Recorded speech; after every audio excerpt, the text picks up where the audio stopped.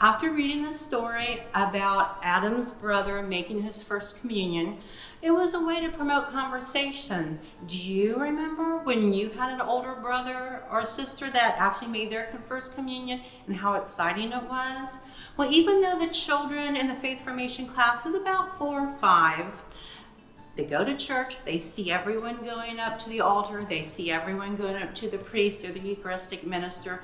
So we wanted to kind of imitate that in our own kind of way here, of course being very respectful of the host. So what we decided to do is I actually brought in some flatbread and tore it apart, and I wanted to give it reverence, so I found kind of a special tray. It is non-breakable. And so we talked about that the priest says certain words over the bread, the words of consecration, and it can only be done by ordained priest and with the Holy Spirit. So we talked about the words of consecration, and if you can find out when the priest says those special words, which is, "Take this, all of you, and eat it.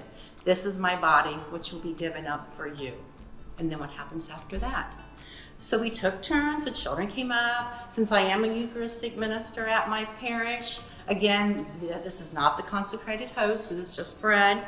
So said the words, so the children could receive it, showed them how to take their hands and how we can receive it. We have put our hands like it's the altar. It's the altar that we receive the bread. So we talked a little bit about that.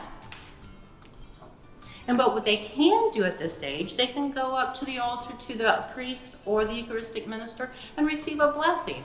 At our church, our priest wants us to say these words: "Receive the Lord Jesus in your heart." So we showed them how to put their arms like this and how to receive the blessing, and how full that makes their heart, and how excited it is, and how excited they will be when they make their first communion. So that is my extra tip for lesson 18, Jesus gives us special food. God bless you.